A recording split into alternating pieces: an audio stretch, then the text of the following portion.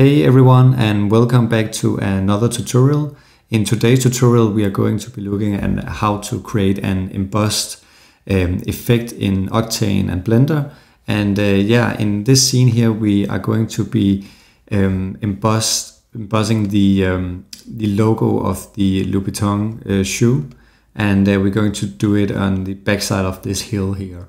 So this is just a very nice thing to know how to do properly, and also I think Octane does it amazing because the texture displacement node is a really cool node within Octane, and I'm going to show you later on why that is the case. So just let's get straight to the tutorial, and so this is our scene, and we have our shoe here, and I've just set up a simple HDRI, and you can see just a light from the side here lighting up this inner side of our shoe here. So the first thing that we want to do is that we want to unwrap where we are going to be placing our logo. So I'm going into the UV editor here, and as you can see here we have all of our bottom of the shoe here selected. So I'm going to be creating some seams because I want to have more precise placement of our logo. So roughly, I don't know if this is like the correct way to do it, but I'm going to highlight this one, press U and mark a seam, and then I'm also going to do it down here. Select those and press U and mark seam. And then I will select everything, press U, and do an unwrap.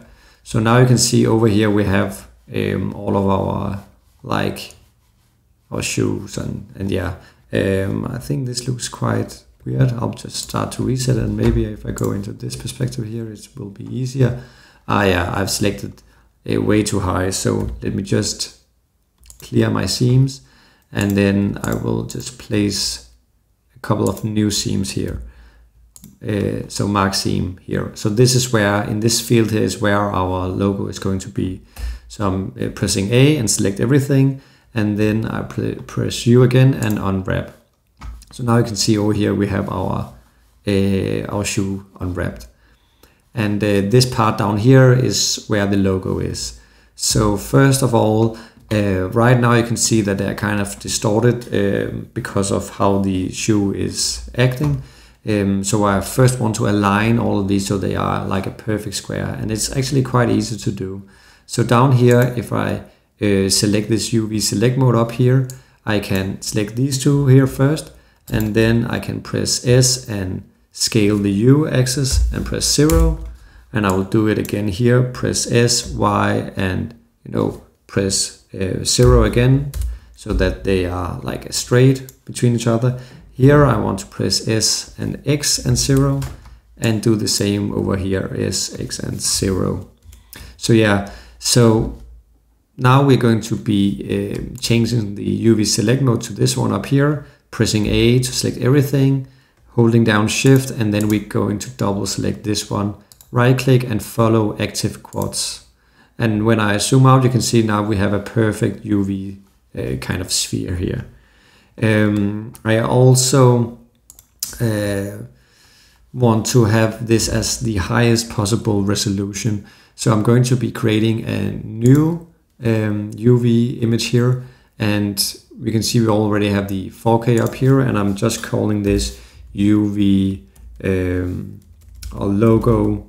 Let's call it logo UV 4K. So we know what it is, and press OK. And now we have a much bigger place to play with here. And then I'm going up to the UV, and first of all, actually I'm just going to be selecting this one here, pressing L, you will select everything, and then with the G I'm going to move it out, and then pressing L in this part here, moving it up, and then just scaling it up just like this. And we might have to rotate it so that it fits better. We can just rotate it the minus 90 degrees here. So now it's easier to play with afterwards. So under the UV, I'm going to oh yeah, on the image, I'm going to save it as an image, and I'm just going to save it on our desktop as a logo UV 4K image here. And then I'm also going to be going on the UV, and I'm going to export the UV layout, and let's call this logo UV 4K layout. Oops, 4K layout, and export layout to the desktop, just like this, and it just has to load just a bit. So yeah, so now we have successfully exported our UV map here, and I'm going to open our UV map in Photoshop, and now you can see that we have our UV map here placed properly. First of all, we are going to be using a black and white height image to show where we want the displacement. So everything that is white is going to be displaced, and everything that is black is not going to be affected. So I'm going to add just a simple black color here to the backdrop, just pulling it down, and you can still see our UV map here. And then I'm just going to drag in my logo, and this can actually be everything, every logo that you want, and you can also create a text and make that white, but I have this proper Louis Vuitton logo to use. So I'm going to drag this up a bit because I think I want it a bit higher, just like this. And I'm going to move it up above our UV map here, and I can actually just hide this one here now because we have placed it within our UV sphere here. And the next cool thing, and remember to have it in like a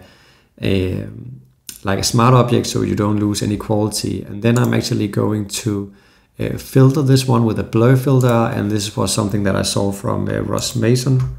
And I'm just going to be adding just a small radius of like 3%, just a tiny bit. You can see here, I don't know if you can see it on YouTube, but we just add a bit of blur to the edges so the fall off is not that hard, because it's 3D. This is not like, it would not normally be perfectly shaped, so we need to be at a little bit of, like, you can call it like a bevel on the displacement. So this is perfect. So right now I'm just going to export this one, and I'm going to just export it straight as a PNG to our desktop and replace our current UV layout. So now I can go back into Blender. I can go back to our layout settings here, and yeah, if I just scroll in a bit here so it's easier to see, you can see now we need to go into the shader editor, and we should choose this one and create a new material. We can give this material sort of like just like a black kind of tint to it, just to showcase it here. This of course needs to be the famous red Louis Vuitton if this was like a real thing. But yeah, so we need an image texture, and we can actually just drop in our newly created layout here. And we are going to be adding this into the albedo just so you can see. And right now you can see that it's actually turning the opposite way, and this can be because we haven't like flipped it in the correct way in the UV layout. But we can actually just go into our Photoshop file here, and we can select this part here, and we can flip it horizontally and just hit OK. And this should do the trick, I think. Let's see what happens. So I'm going to export this again and replace the current file. And then if I go into the, if I go into our Blender file again here, and I'll just going to replace this one, you can see now it fits perfectly. It's maybe a bit small if I scroll out, but I actually think this is actually okay just for this tutorial. You can always play around with the scale yourself and the placement and everything. You can just, under in the Photoshop app, you can just, scale it depending on your UV filter. Actually, I think I'm just going to scale it a bit, just like this. Boom. Hit export again. Oops. We actually need to, so this doesn't show up. We need to remove this one. We export it as a PNG file again and replace our current layout file. And when we go back here, we can just hit here and update it, and it should update. You can see it got a little bit bigger. And now you might wonder, why is it that we also have it down here? And that's because it's just repeating itself. So we can just, under the border mode, we can just clamp the value just like this. And now I actually think if I'm just hiding these parts here, we don't need these. Now you can see if I scroll in here, and here it's nicely placed. So now we can start to use the texture displacement node. And I'm just going to search for it. And this is the node that we're going to use. So I'm going to add the displacement node into our displacement here. And I'm going to add the texture here. And now when I scroll in, you can see that we already start to have some displaced embossment here, and already looks quite cool. We don't need it in the albedo channel actually, so we can just unhide this one, and now you can see that we have this here with the nice kind of like, but I think it's a bit too much, so maybe 0.01. We can play around with the scale. Oops, that was the other way around. So 0.01, is that okay? Yeah, maybe that's okay actually. You can also go lower down in value. Under the level of detail, I'm going to be using a 4K because this is a 4K image. And we are also under the displacement. We can choose follow smooth normals just to get a smoother like roll off on our displacement here. So yeah, this is actually, we can also choose the Gaussian to like do a bit of fillering on it. But I think this actually looks quite nice. Though I would say, I think this is still a bit too harsh on the edges. So we might actually do a bit more emboss, a bit more Gaussian blur in Photoshop.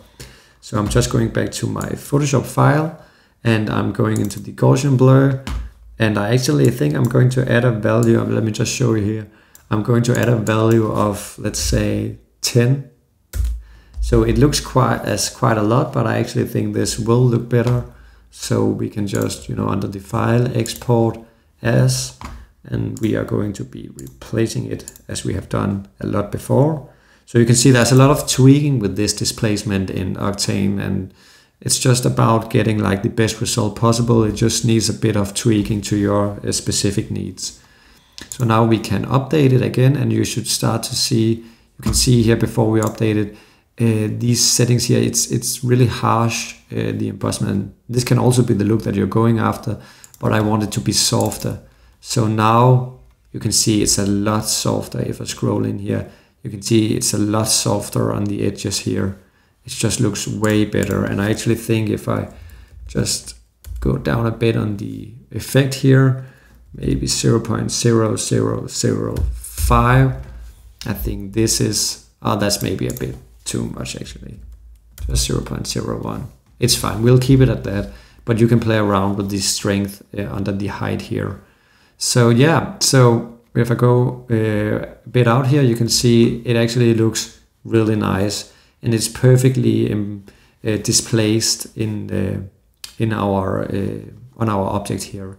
And the nice thing about Octane, the thing I mentioned in the beginning, is that because we have this texture displacement with the level of detail, we actually don't need any like subdivisions on our plane.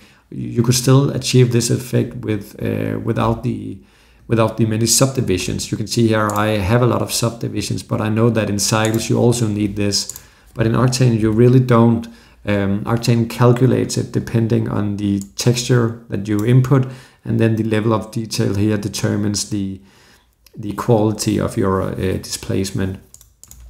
Yeah, so I think that's pretty nice. I'll just lower this down a bit.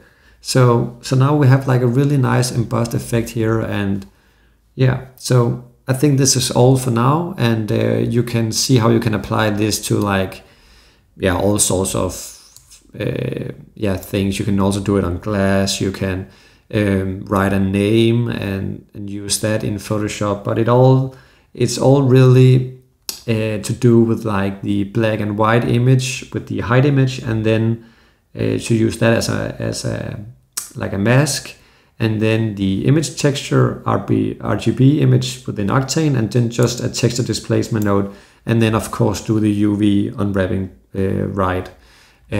But yeah, I just think Octane does really, really good. So so yeah, this is our scene, and now you can go on to texture the rest of the shoe if that's what you wanted. Or yeah, so so hope you learned a bit about the texture displacement node in this video, and yeah, looking forward to the next tutorial. Hopefully that will include a bit of like more like motion design again, just as I have done before. But I have been stuck with a lot of client work recently, and so yeah, these past tutorials has been quite simple and easy for me to do, and then hopefully I can do more advanced stuff soon again. So but yeah, so